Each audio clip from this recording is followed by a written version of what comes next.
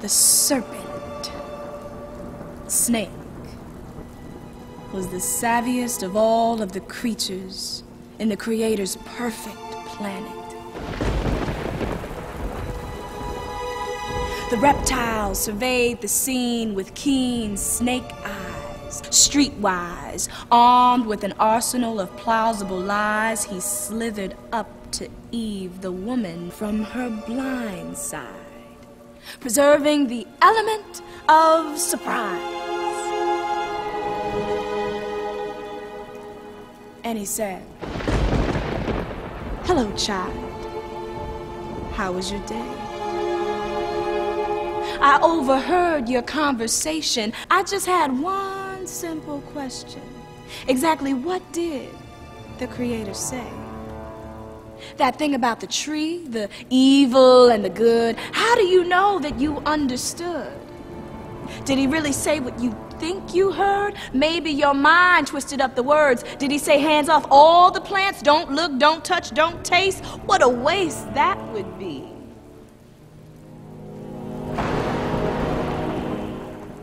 Eve, the woman, pointed out the tree with the taboo, the tree of the knowing, the good and evil too.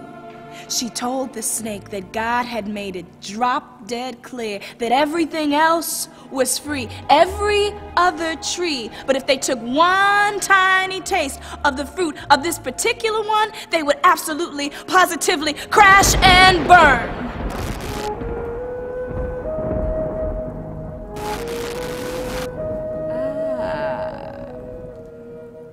Said the snake, faking genuine concern. The deity's afraid of what you're gonna learn. With just one bite, you'll be just like him. Eyes wide open, knowing the heights of what humans can do, knowing the depths, the despicable too.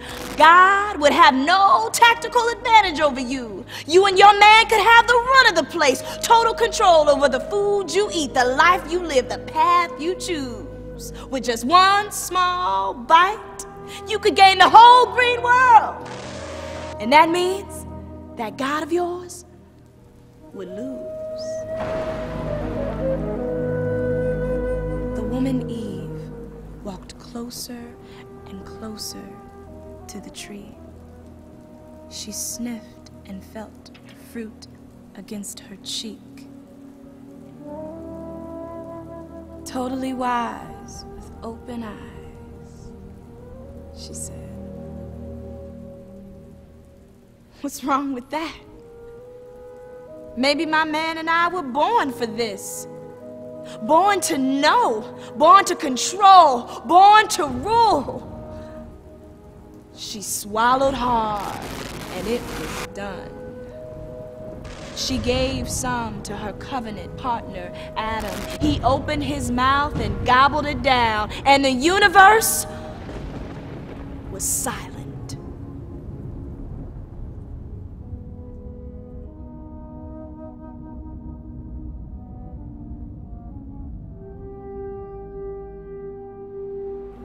It was the cool part of the day, and God was walking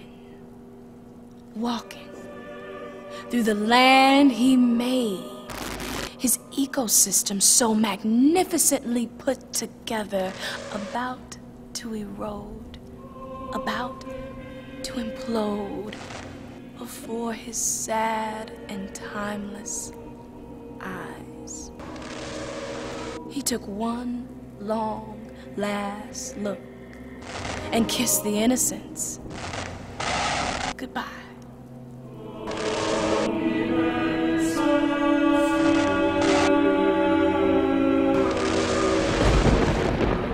Adam, where you hiding, son? Eve, girl, what have you done? Look around. It's broken now. Under a curse. From bad to worse.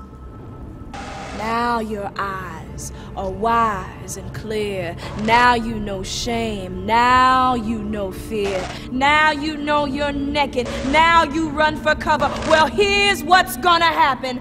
Life will be shorter, pain will be greater, work will be harder, grinding it out by the sweat on your brow, the blood on your hands. Eve and Adam, even the bond you have will now be strained, slightly off, distorted, reframed.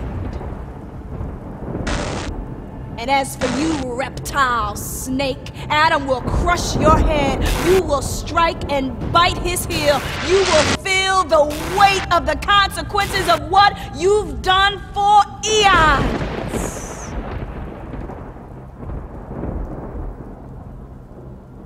He looked them in the eye with a sigh.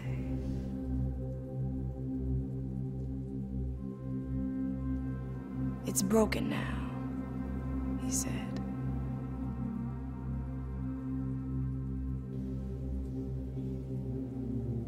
And the serpent, he just smiled.